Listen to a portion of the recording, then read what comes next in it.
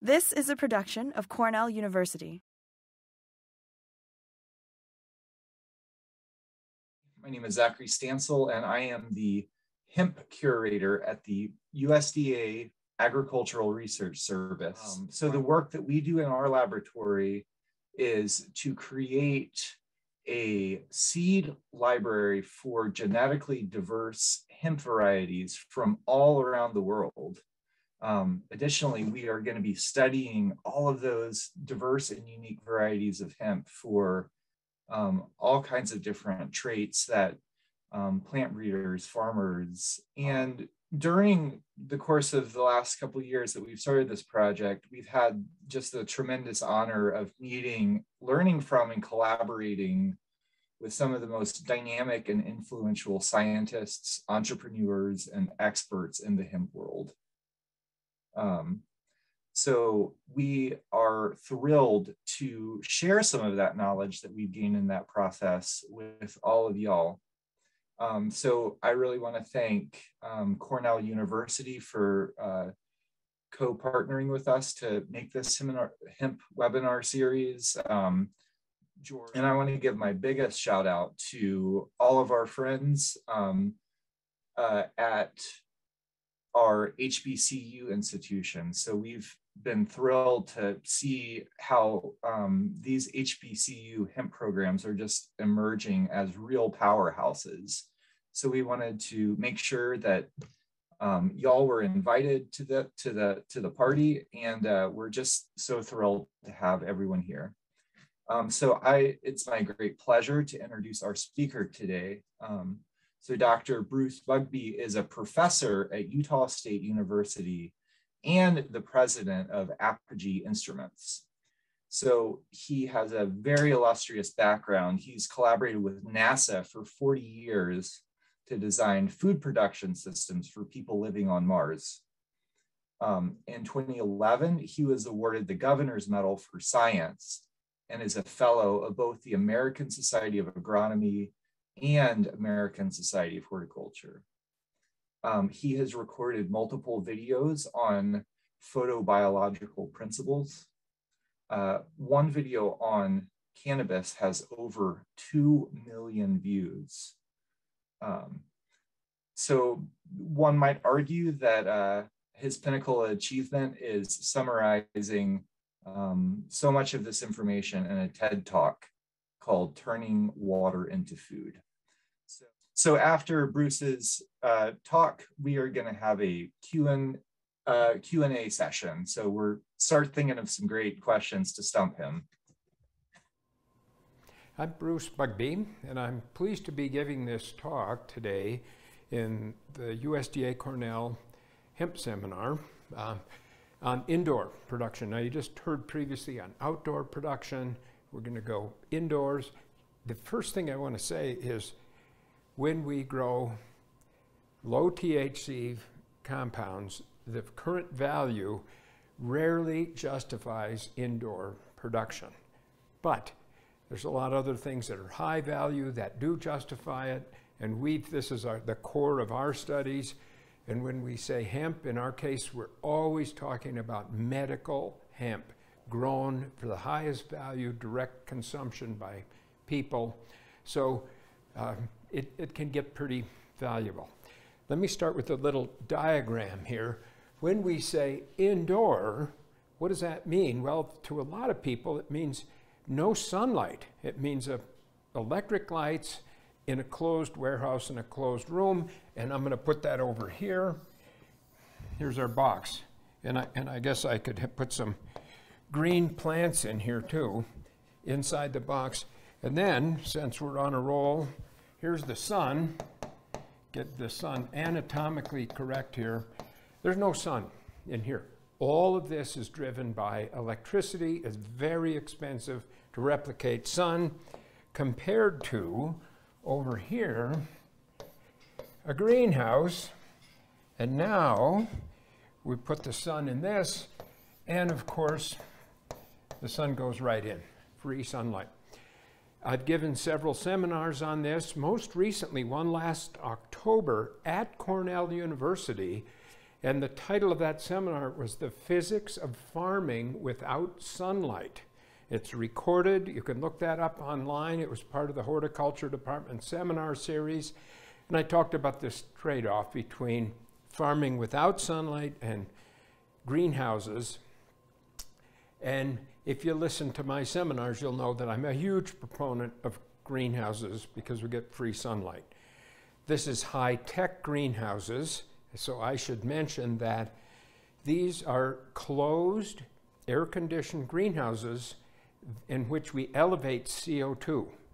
So now both of these have high CO2, they're life in the fast lane, really fast plant growth. It's just that this one uses free sunlight and it uses a lot less fossil fuels. So the future of this, I think, is going to be high-tech greenhouses. Both are indoors, and everything I'm going to talk about is relevant to both. Both of them use supplemental lighting, especially in the winter, now from LEDs. This has the great advantage of some real high-tech glass. Not real high-tech, you buy it commercially, but it reflects thermal infrared radiation from the sun, so it's much easier to air condition greenhouses now than it used to be. And when they air condition them, we control humidity and we can elevate CO2, so these are similar. All right, there's the whole talk, indoor production, two things, but everything I say is relevant to both. Now, let's take a look at what I call the 9 cardinal parameters for growth. I've shown this slide several times and other people have used it, so it's worth going through this again. When we go inside, we control all of these parameters. And of significance is CO2. We elevate CO2, that enhances photosynthesis 30%, maybe even 40%. It allows us to use a higher temperature when we elevate CO2 because of photorespiration. It's a huge difference with indoor. Also, we put light up here, control the light. Unlike outside, the sun comes up in the morning and we can't control whether it's cloudy or not. We can control when we plant, when we harvest. Indoors, we have a huge control of light. With LEDs, I'm going to talk about LEDs in a minute, we can turn up the LEDs and really increase the light. And wow, cannabis is an absolutely high light crop. It's like some race car that you can drive 400 miles an hour if you can pour enough light in. But when you put all that light in, the transpiration rate goes up. So you need more water. You need more water, you need more nutrients. Respiration in the root zone goes up. You need more oxygen. The optimum temperature is higher. You need more wind blowing through the crop to help cool it. Light drives everything. It's a huge factor. And in this lab, we spent a lot of time studying light. So that's a concept of all the things you can do with indoor production to elevate yield.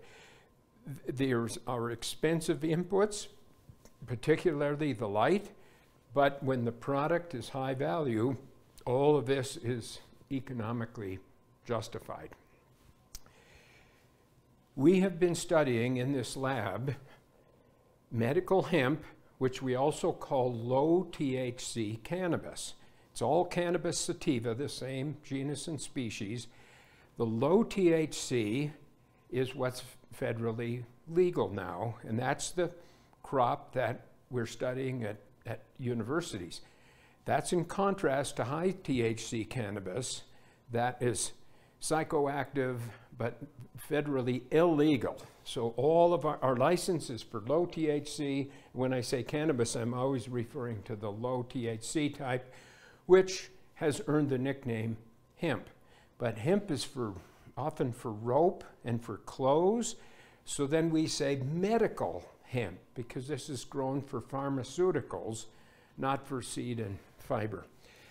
This is such a big thing that last year we developed and taught an online course in the science and technology of medical cannabis cultivation. Note capital C italicized, that's the name of the genus. This is the page. It's at cannabis.usu.edu. This course we got a lot of students. This course is now closed. It's done. But as we speak, we're working on a second edition to this course, and it'll be posted here. But this website gives you a more in-depth view of some of the things I'm going to talk about here.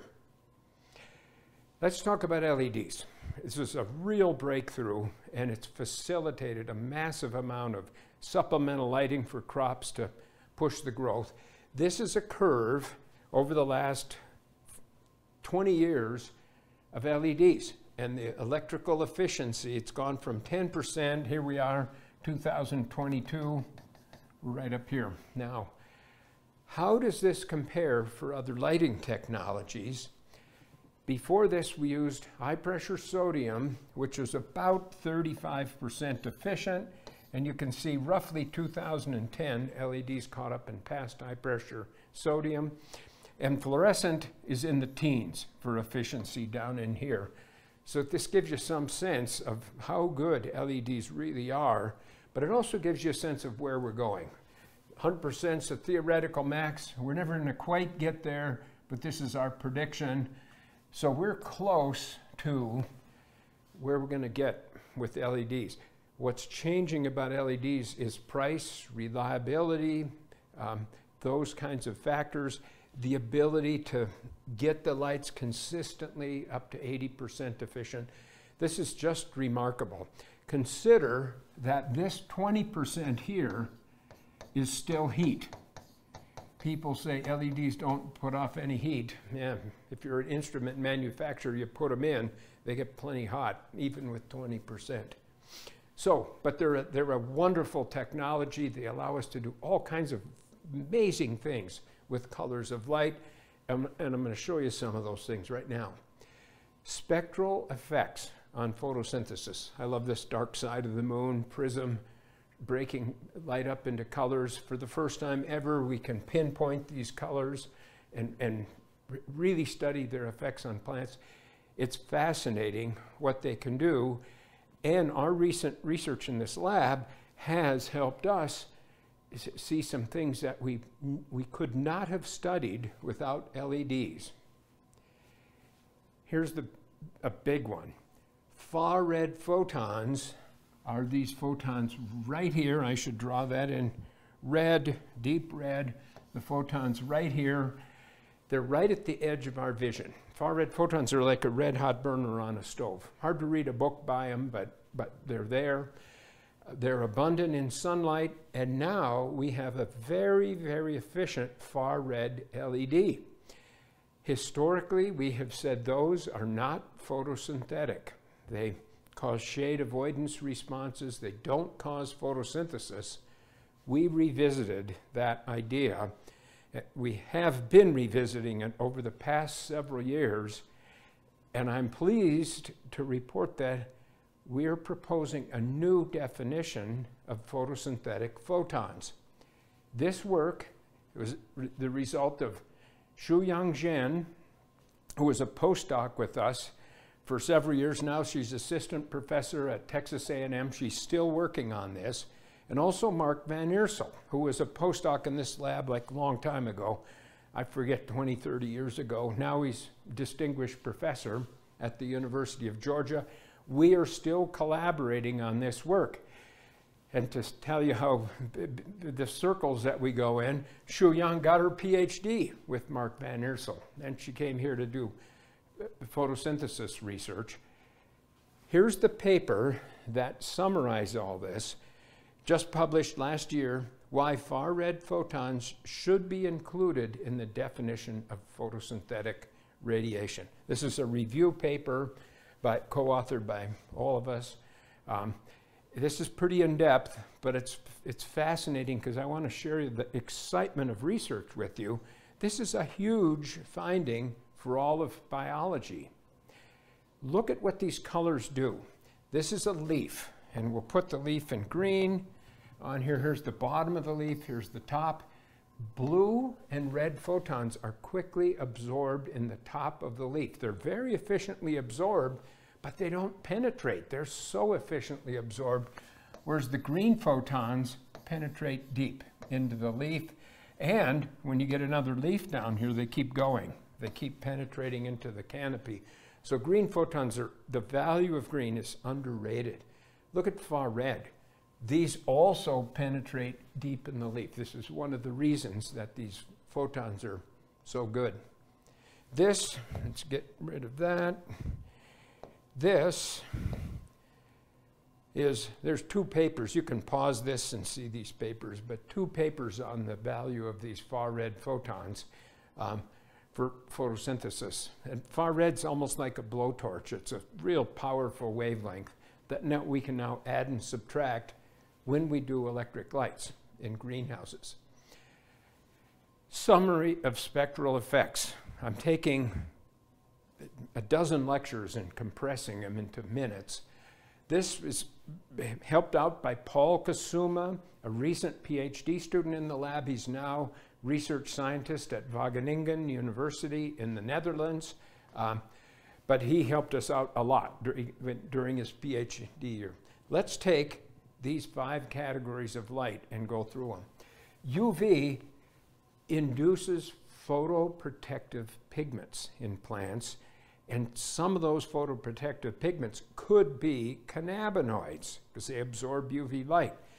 UV light turns green lettuce red. That's anthocyanin. I will say that we don't have any evidence from multiple studies in this lab that more UV can trigger cannabinoid synthesis, even though people think that it does, and our results are now consistent with other labs on that.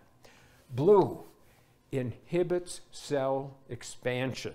This is if you want to keep plants small and short, you can do it with blue, and I think I have a picture. Here's cannabis, 30% blue, 5% blue.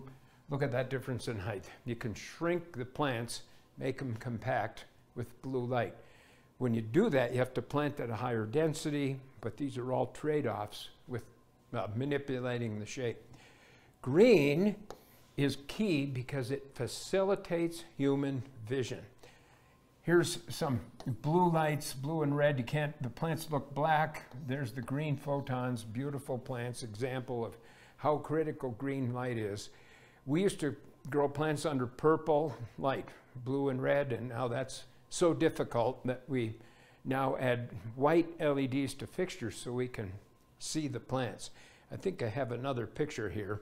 This is cannabis under a high pressure sodium light and under some LEDs, and you can see the difference in color here. These are just look more natural.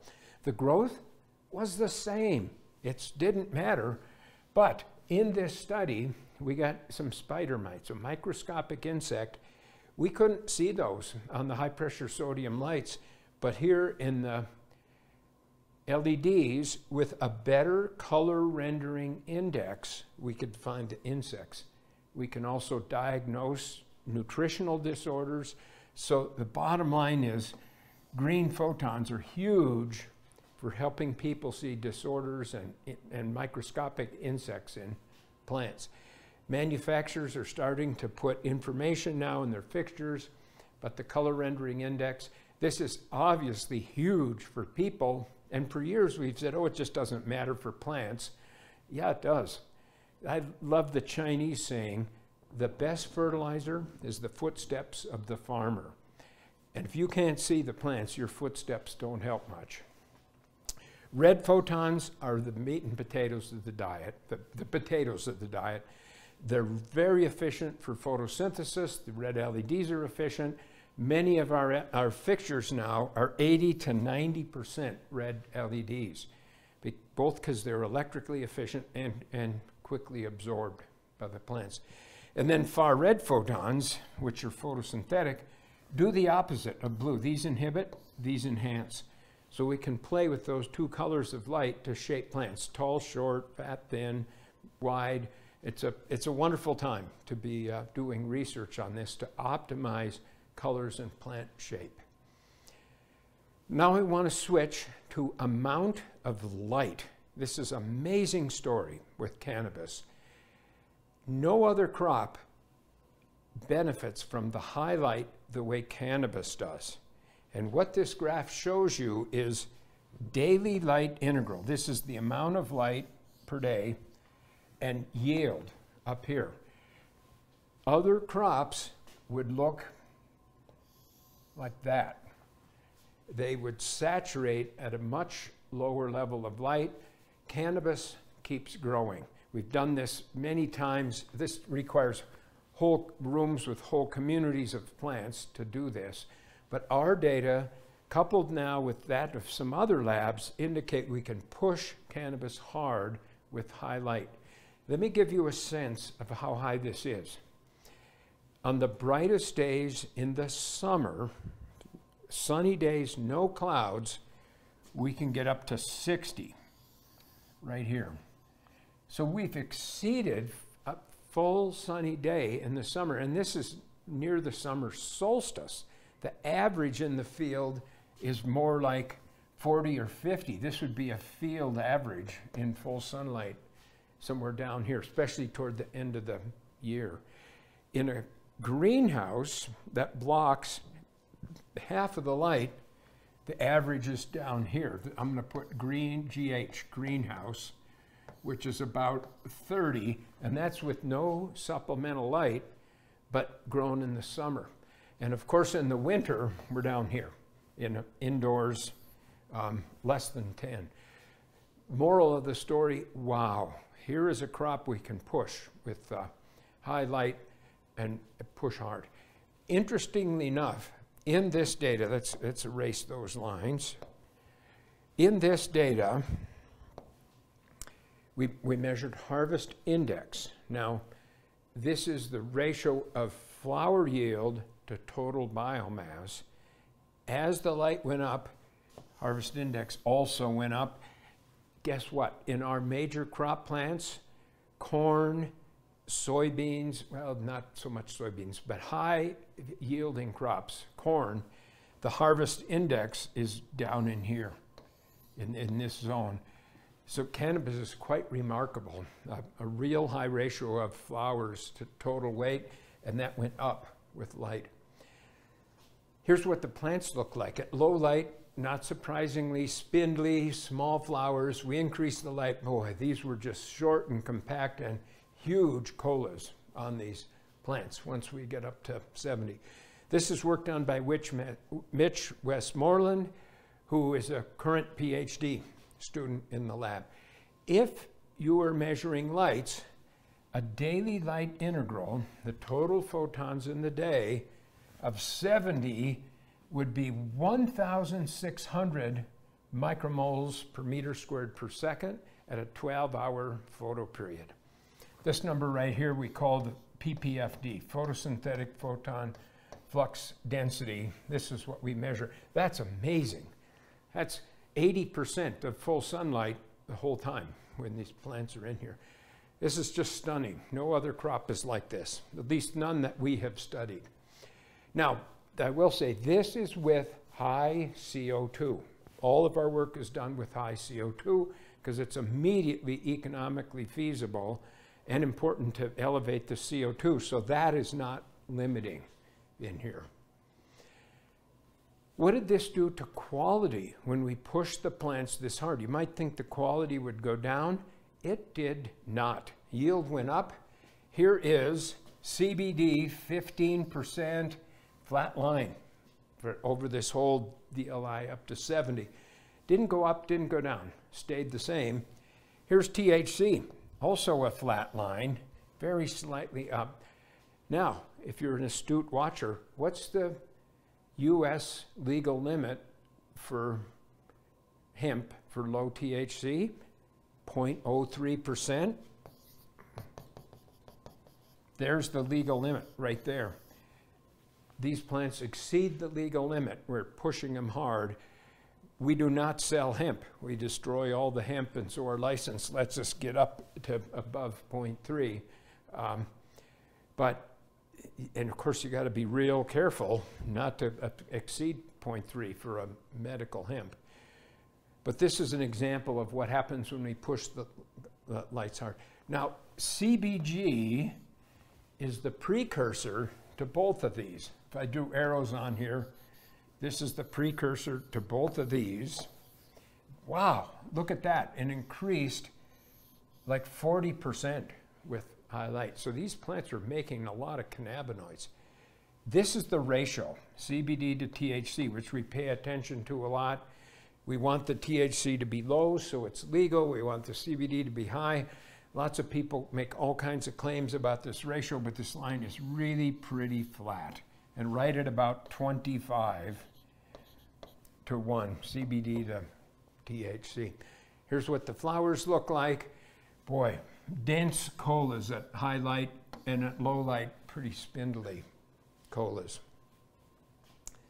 Yeah, it looks like I'm 25 minutes. Let's take a look at a couple other amazing things that are relevant to the field. We have been doing a series of studies on degree days in cannabis. Now, we use degree days in lots of horticultural crops. It's just the temperature multiplied by the number of days. So 1 hot day is equal to 2 cold days. That's the concept. And we take temperature times time, and we call it degree days. And that concept predicts the rate of development, time to flowering in a lot of our horticultural crops. What does it do in cannabis? So we recently completed a study. When I say we, this means Mitch Westmoreland. He did the work. Wildly different temperatures, really pretty warm down to really cold. These are in Celsius. This is, in the 80s and down into the 50s in Fahrenheit, a huge range of temperatures, and all the data fit one curve. The rate of development, meaning flower mass, is on a steady curve predicted by thermal time, also called degree days. This is quite remarkable that regardless of the extremes of temperature, if we add up degree days, we can predict rate of development of the crop. This, by the way, was all done at a 12-hour photo period. This is going to interact with photo period too, but in a controlled environment, we can set the photo period to 12 hours.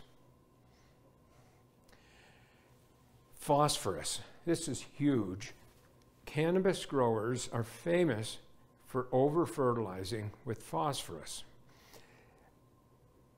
For those of us studying nutrition at universities, we have long encouraged field growers to put on less phosphorus because it's a horrible environmental pollutant. And it's universally people put on more phosphorus than they need. Runoff causes it to end up in lakes and rivers and algal blooms. It's a bad story. Now we bring in cannabis growers. We have seen cannabis growers put an order of magnitude more phosphorus on cannabis than you would for any other crop. So we started studying this, many series of studies. This is in liquid fertilizer now, not in a field rate, but most of our crops in here are grown with phosphorus in this range. I'm going to put optimal here. And this includes dozens and dozens of crops. Down in here is optimal. We have found cannabis does indeed respond to more phosphorus, but only from about 15 ppm to 30. Now we don't have data down here, but 30 ppm is beneficial to phosphorus. Going higher than that had no value. This is a non-significant slope of the line. It looks like it slopes down, but it's really statistically flat. We have not seen a value of these incredibly high phosphorus levels, and really we're waiting for people to announce, the growers to announce that they grow sustainable phosphorus, sustainable cannabis, not over-fertilized. with phosphorus. This is tricky business, though, because there are some cultivars that appear to benefit from higher phosphorus. It's not the norm, but there's some cultivars. And in those cultivars, let me see, let's put that in red. This line slopes slightly up, but the majority are a flat line. We're still studying this. Let me show you what we know, since I've got a minute here to show you. Here's a plant. Let's see, we're going to make this simple. We're going to put one leaf up here, and then we're going to have the flower bud right here. Very simple plant. In the later stages of development, phosphorus, shown here in red, moves out of the leaves into the flower. Even though there's ample P in here, when we track this over time, the flowers are cannibalizing the leaves for phosphorus. And you think, well, okay, if the flower needs a lot of phosphorus, this is a good thing. But these levels in the leaves get to be 1% phosphorus or more, way more than could ever be used.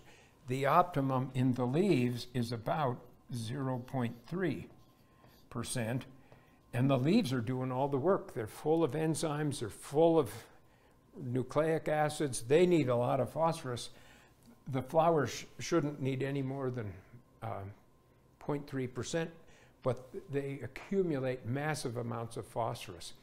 We think what's happening is plants that grow seeds supply their seeds with very high phosphorus to give them a good start in life. The seeds are packed with phosphorus, so they germinate and they have adequate phosphorus when they're a young seedling. Here we go with cannabis, feminized plants, no seeds, the plant still panics and moves phosphorus into this flower.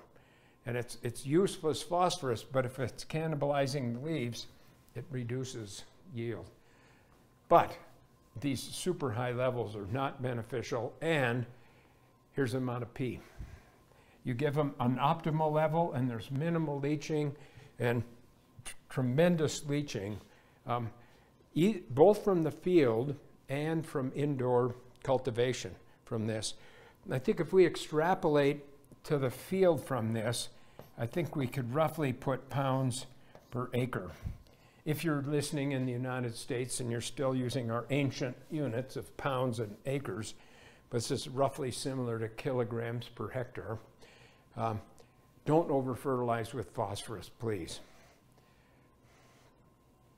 One final topic, silicon, Si.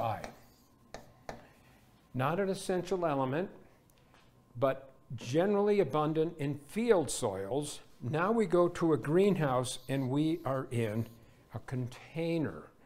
We rock wool, peat-based media, coconut coir, perlite, a lot of things.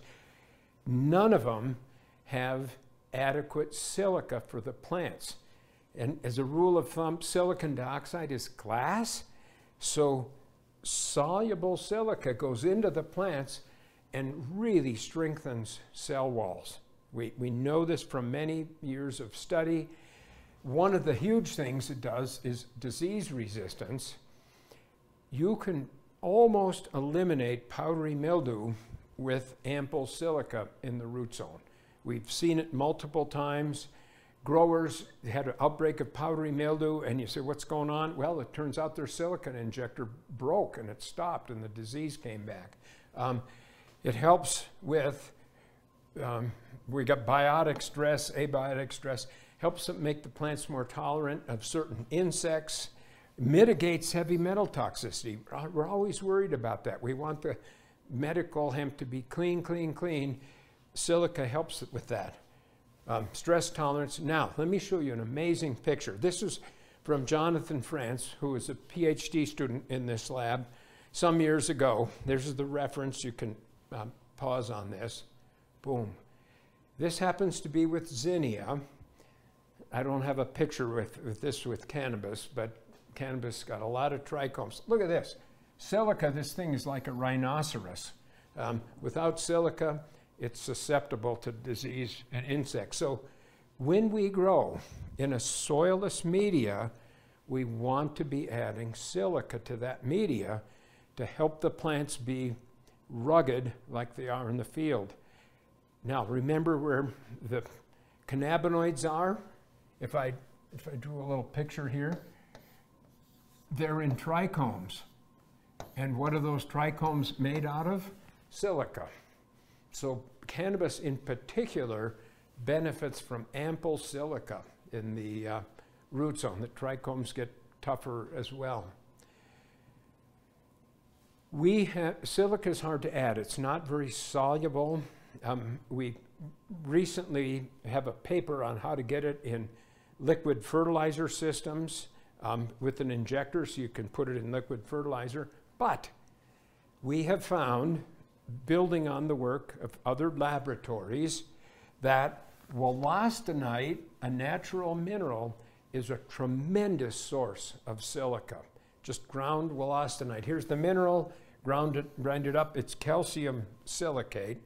And this goes into solution as calcium, and this is silicic acid. This is bioavailable silica, and wollastonite is slow release. Look at this. Peat, perlite, coconut coir, vermiculite. Hardly any silica. Down here, there's wollastonite. This is Vancell W10. This is a brand name of an American wollastonite mined in New York. And it's sold for horticulture uses like this, and this is, look at it, 160 days, it was still releasing silica. This is a wonderful product. We put it in our media at, actually the brand name we use is Vancell 10. We put it in our media at 1 gram per liter. I know that's metric units, but you can convert to whatever other numbers you want. There's the low rate here. One final slide. This is our campus. Cornell, I was there again last fall, is a beautiful campus. So are we. There's the Wellsville Mountains right here. My house is right over in here in this picture. If you're interested in cannabis, I invite you to come here to graduate school. We love collaborating with people. This is a fascinating crop with an exciting future. And in some ways, we're using controlled environments to predict plant responses to the environment and we're using cannabis as a model crop for this. Thanks for listening. Now I'll look forward to your questions. I believe I can speak for everyone that Dr. Bugbee always gives a mind-blowing presentation, and today was no different whatsoever. So thank you for that. That got my creativity and curiosity going on so many different levels. So I see a ton of questions in the chat. I think George and Tony are going to try to field those to Bruce. And by the way, we should be back live, right? Yep, we can hear you loud and clear. Yep. All right, and so our first question is from Angela Goodwin. She asks, what is the definition of medical hemp versus hemp? Does the term involve the proposed use such as CBD oil? This is more of an economic distinction than a botanical distinction. But historically, when we've said hemp, we mean growing it for rope and well, mostly growing it for rope.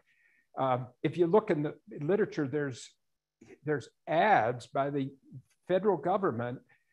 The Navy needs the rope. Grow hemp to make hemp for the Navy. This was like before World War II.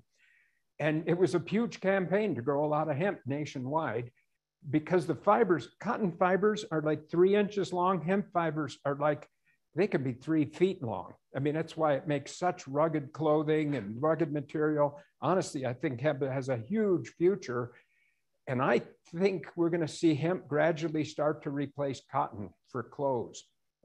Has deeper roots than cotton. I think it can be more water use efficient. That's another matter. But when we say hemp, we think of rope historically. So then we start calling it medical hemp, which, God, that started to be illegal before World War II. And everything shut down, and we went through decades of this is terrible stuff. Nobody should be growing it. Well, and guess what? We got DuPont polyester. We didn't need hemp for rope so much anymore.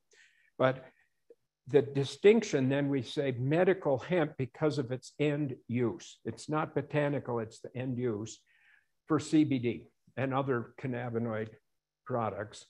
Botanically, again, they're both cannabis sativa. We have lines, and Cornell is a leader in studying this, that really make good fiber. That'll make good clothes. God, we're putting it in concrete now instead of rebar. Man, what a wonderful time. They've been botanical products to build houses. That's all hemp with the historical term. When we say medical, that means we're going to use it for pharmaceuticals, and our breeding programs head in a different direction. We don't care if it makes fiber anymore. We want to focus on the medical part of it. I have to look to the side because that's where I got the screen. So. Alrighty, we have a question from Anna Maria. Have you studied the effect of far red light on cannabinoid production and or flower size? Yes, we have. I talked a lot about far red light in photosynthesis. But I also said it's like a blowtorch. When you take a plant science course, and especially maybe a plant physiology course, you learn that far red light is very enriched in shade underneath the tree. And what happens to plants when they grow in the shade, I can draw it right here. Let's see if I got my screen. Here's a tree. Here's the shade. These plants get tall fast because of enriched far red light. So now experimentally, we give them more far red, and most plants panic. They think they're in the shade and they get real tall. And that's almost always a bad thing. We can give far red light to lettuce and it just keeps getting bigger horizontally. So we have to use far red light very carefully. It doesn't have a direct effect on cannabinoids. It has mostly effect on plant shape. And so what we'd like to do is have a nice compact plant over here. And we have to be careful not to use too much far red and get the plants too tall. Alrighty, our next question is from Felix Akins. What is your experience with photo damage or photo inhibition in cannabis? Make my line slightly smaller here. Cannabis has less photo inhibition than many other crops, which is why we could do that. Remember how I had that graph and the amount of light is here and the yield is like this. This is the danger zone up here where we get so much light, it's too much and it starts burning leaves and it causes a problem. But cannabis apparently has sufficient photoprotective pigments that we can push it hard with light and get higher yields. Keep in mind now that this is under electric lights, which we don't give them very much UV light. In the sun, they get a lot of UV. The sunlight has something like 8% UV. And electrically, we can just take that out.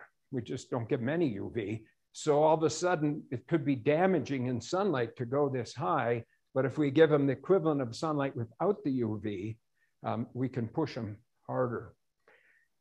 It's a big topic because there was an early paper by Lydon, L-Y-D-O-N, Lydon et al.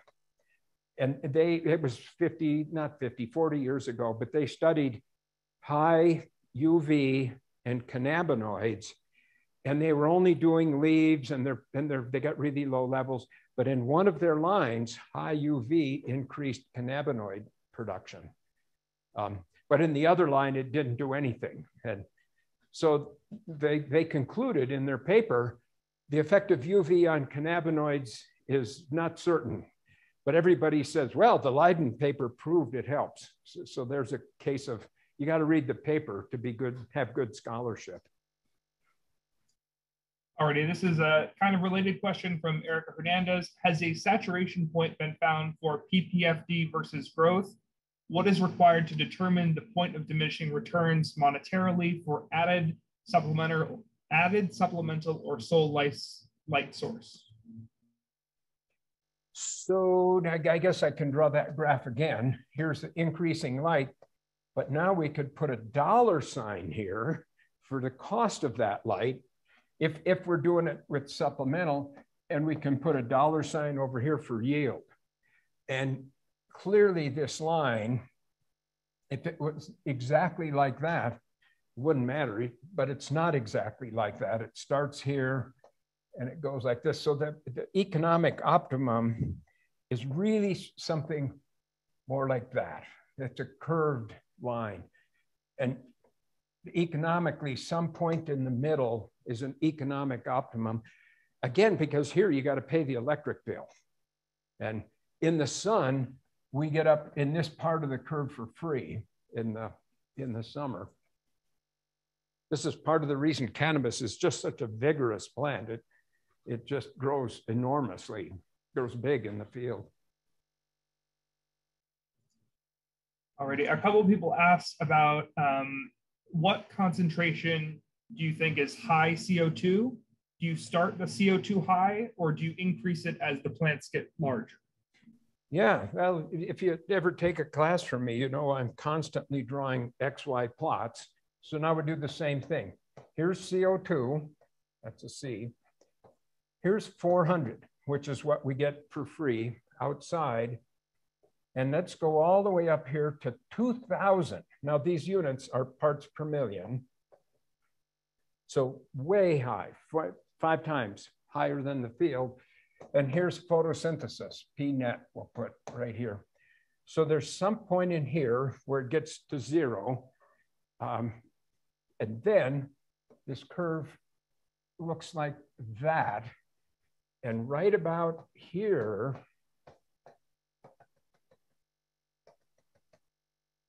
in fact, this curve is probably something like this. 1200 is pretty much the saturation point. This depends a little bit on temperature. But enriching from 400 to 1200, look, I've roughly drawn this, but look at this. This is a huge increase in photosynthesis and growth and biomass production by elevating CO2, which is one of the keys of indoor agriculture, is to realize this big increase. Now, one other thing, if you don't elevate in CO2, this graph goes the other direction. Plants take CO2 out of the air and the room drops below 400. You'd just be amazed. I've seen rooms regularly go to 200 and wow, not doing anything is bad news because they suffocate. I mean, it's like having people in a closed box. They run out of oxygen. So if you don't enrich, you're going this direction. And if you do enrich, you're going that direction. Great. We have another question. How important is it to change the temperature during the day and the night? Is it recommended to set up one single temperature for indoor growing all the time? Or would it be better to set up a lower temperature during the dark period? Good question.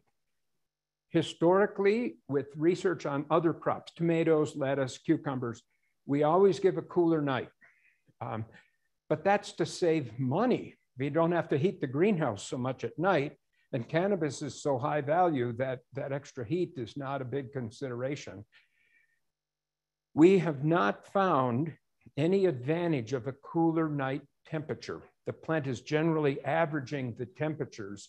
So we typically have a constant temperature day and night. Now we're still researching this. There's disease issues, there's condensation at night. There's a lot of interacting factors, but just from the straight physiology, we haven't found any value of having a warmer day and a cooler night. That's the quick answer. So. Another question, curious about phosphorus partitioning. Do other field crops cannibalize pea to floral parts pre-seed? Yeah, another good question. Yes, all plants try to give their seeds a good start in life. So they pack the phosphorus into the seeds during the final weeks of maturity. So those little seeds have a bag lunch. They have a lot of phosphorus to start. And this is all a good thing for vigorous seeds. And so all plants do this, but cannabis is unique. First of all, with field crops, there's only so much a seed can hold. But now we go to cannabis with a big clump of flower and no seeds, and the plant, we call it panicking. It's still thinking, oh my God, I got to move flowers up there, pump phosphorus up there for the seeds, but there aren't any seeds. So to us, it looks like it overcompensates. That's something you can help us with in breeding, so we don't keep the plant from panicking about this phosphorus at the end.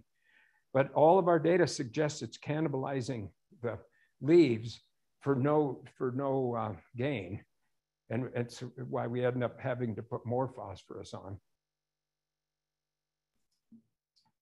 Great. Can you comment on the use of silica in soil media cultivation practices and if it is compatible with USDA organic certification? Yeah, I'm not super familiar with all the organic certifications, but wollastonite is a mineral, and I've got to think that's pretty safe. It's just a ground up mineral. We put on rock phosphate all the time. That's a legal thing.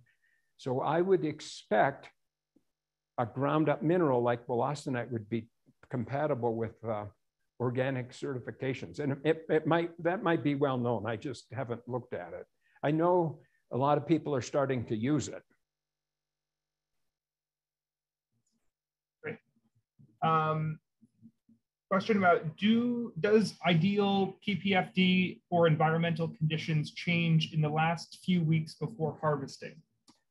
Yeah, this is another really interesting question. And we get into the astute observations of historic cannabis growers. We call them the heritage growers. They were growing it before it was legal. And they don't necessarily have any background in the principles of plant science, but they're keen observers. And they've done all kinds of things with light. One of the things is put the plants in the dark for a few days prior to harvest. That's very unusual. I mean, photosynthesis stops. If there's anything going on with that, it's an indirect effect. Conversely, giving them ample light toward the end, you could make a case for that, because now photosynthesis is high right before harvest. It could help quality of the crops, but the leaves are old and tired by that time. So it's like putting a grandpa on steroids so he can run the 100-yard dash fast. Well, steroids help, but would they help that grandpa? Well, maybe he should have got them earlier in the life cycle. So it's interesting to add light when a plant is sort of in the senescence phase, but some people argue for doing it. Great. Another question, have you looked at any other cannabinoids for indoor growth, like barren cannabinoids? Like what kind of cannabinoids? Barren cannabinoids? We haven't done a ton of studies on minor cannabinoids. Keep in mind here, CBG goes to THC, CBD, and CBC. This is real minor. This is a teeny arrow. These are great big arrows here. And then these in turn go to other things in the biochemistry. These two here are 90% of the total cannabinoids in plants. So the other things that come out of this from other biochemical pathways are real interesting. Pharmaceutically, trace amounts of CBN can be pharmaceutically important.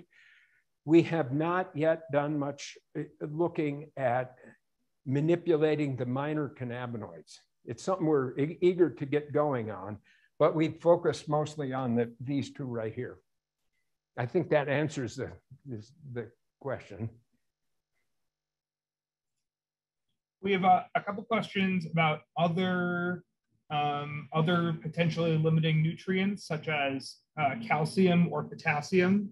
Could you comment on that? Yeah, boy, you guys are really asking good questions. In all of plant physiology, all of us teach potassium is actively taken up and plants will accumulate huge amounts of potassium.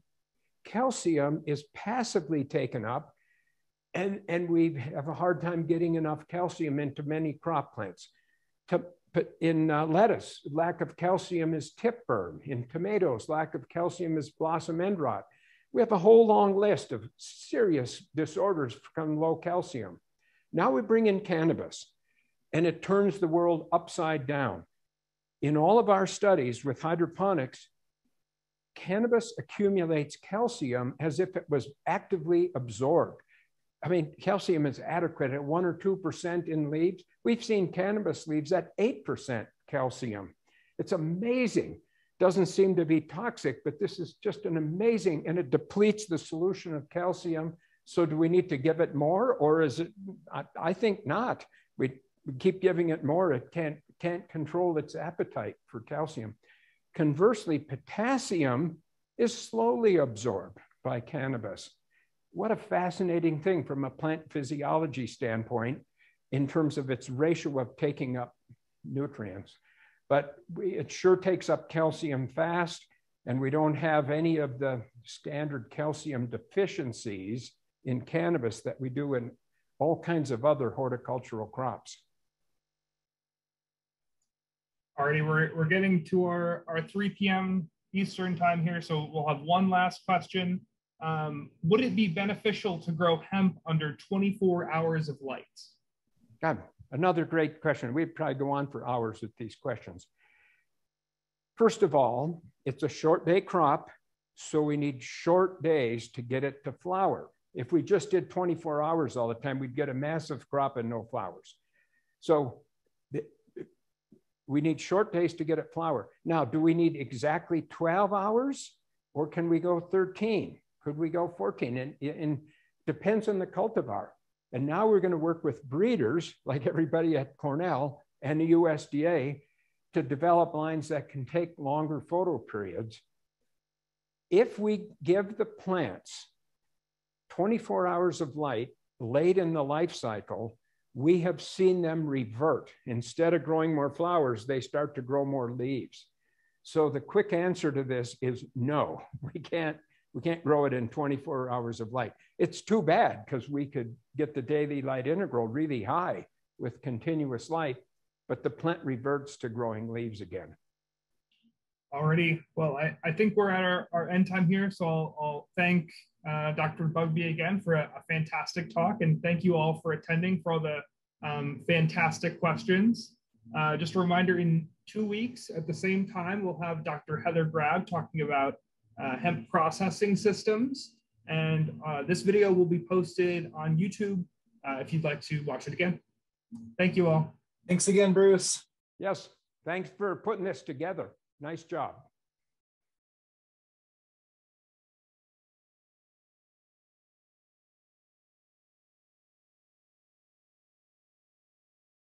This has been a production of Cornell University, on the web at cornell.edu.